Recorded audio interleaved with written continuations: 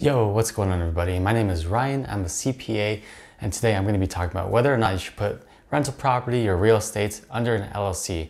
But first, I would love it if you would smash the like button, and if you're new here, please consider subscribing to my channel, that would be awesome. And of course, leave any concerns, comments, or insults in the comments section below. Alright, so today we're going to be talking about putting rental property or real estate into LLCs. Now, what are the tax benefits of that? What are the asset protection benefits and what are the risks? Okay, so let's start with the tax benefits. So whether you own a property under your own personal name or under an LLC, there's no real tax advantage there. There's not much of a tax difference. Okay, it's really just how you legally report it. But tax-wise, the deductions are virtually the same. If you're a single member LLC, which means that you're the sole owner of an LLC, there's not even a difference in the way that you file your taxes. Now, if you are partnering with somebody as a multi-member LLC to own a rental property, that's where the tax differences can change a little bit. So when you are part of a partnership, you have to file a partnership tax return before you file your personal tax return. And that's where things are different, but there's, again, not much more tax benefits to doing it that way. It's just a legal thing, more or less. What about an S Corp? I get questions all the time. Should I put my rental property into an S Corp? And the short answer is no, you shouldn't. Any property that you intend to hold on to for a while, like long-term property, rentals, Airbnbs you plan on hanging on to for a while, you should not put under an S Corp. The only time you should S Corp any kind of real estate transactions are if you're doing fix and flips or any short-term kind of thing where you're buying it for a short term, selling it not too long later. And the reason is because of this thing called a step-up basis. Now, when you hold property, like rental property or real estate, if you hold on to it and then you pass away, whoever inherits your property will get a step up in basis. And I'm not going to go into too much detail on that, but that's a pretty big tax advantage. Okay, it's going to save your heirs, thousands of dollars, maybe hundreds of thousands of dollars, depending on how much the property has appreciated in value. Now, if you put it under an S Corp, you don't see that step up in basis anymore. And that's why we don't really recommend putting rental properties or long-term investment properties into S Corps. Just a normal LLC will do just fine. There's no tax differences because rental properties or long-term investments are taxed as a passive income. And S Corps, passive incomes won't see any tax differences either. Usually when people say you should S Corp your business, it's to avoid self-employment tax. While rental properties do not incur self-employment tax, that means that there's no tax differences between the two. Also, putting your rental properties into an S Corp will complicate things more because owners of S corporations are required to pay themselves a salary. So eventually you're gonna have to pay yourself a W-2 salary out of your S Corp just to stay compliant, and it's just really totally unnecessary.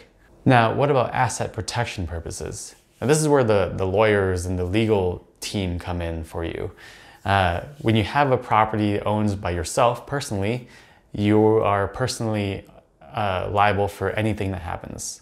So let's say you have a tenant that is, coming home drunk. You might have a crack in the sidewalk or something. She's drunk, she trips over the sidewalk, she could sue you for personal injury. Ideally, you have insurance in place, but either way, you are personally at risk.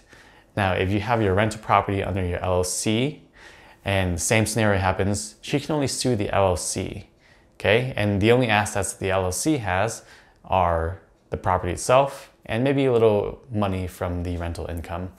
Whereas you over here, you might have your own personal residence, you have savings, retirements, all that stuff that is protected from any lawsuits from your rental property. Now, simply putting your rental property into an LLC does not mean that it's protected. You have to take extra steps, like you have to make sure you have an operating agreement. You got to make sure you operate it from a proper checking account, like the LLC's checking account. Any rental income and expenses have to be going through that checking account. So extra steps you got to make sure that you take to make sure you're fully protected. I can't stress this enough. You have to talk to an attorney to get the operating agreement drafted. Don't go to a legal Zoom or something like that. Make sure it's properly drafted. This is not something you want to mess around with because it could cost you a lot of money in the end if you don't do it properly up front. All right, so what are the risks of doing it this way? Well, in order to talk about that, I need to tell you how you can actually put your rental property into an LLC. So there's two primary ways to do it. One is to, purchase the property under your LLC from the get-go, get financing for under the LLC. That's a little more challenging. And the second way is to purchase the property personally. And then once the closing is done, then you quit claim deed it into your LLC, and now your LLC owns the property. Now, that is not the ideal way to do it, and I'll tell you why in a second. But first, in order to purchase the property under your LLC from the get-go, you first need to identify a property and then set up an LLC for the property. A lot of people just use like the street address of the property and then LLC at the end. And then you gotta, get a operating agreement set up from your attorney, checking account opens, and then the lender has to see if your business, your LLC, has any business history. And guess what? It does not, because you just opened it.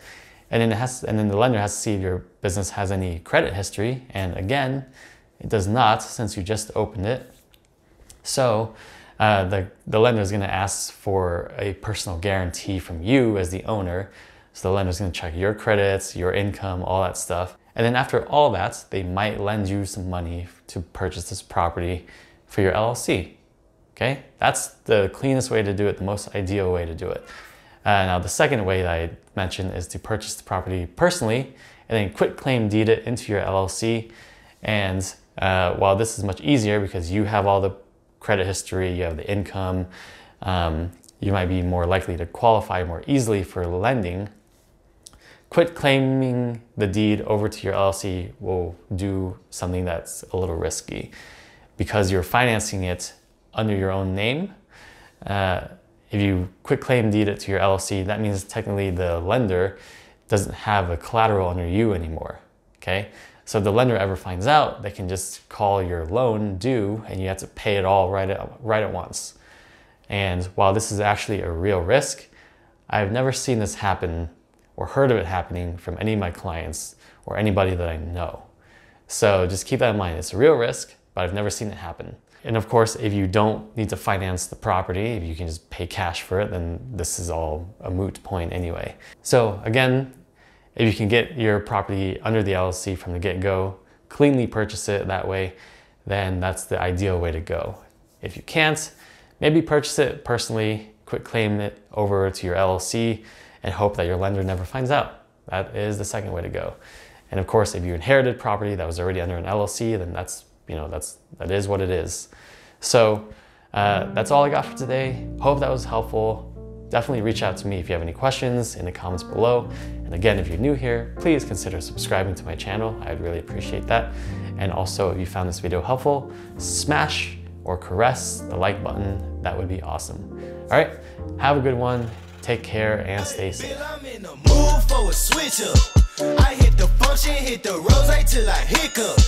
I hit the stage and leave with money that's a sticker. She picture perfect, so I told her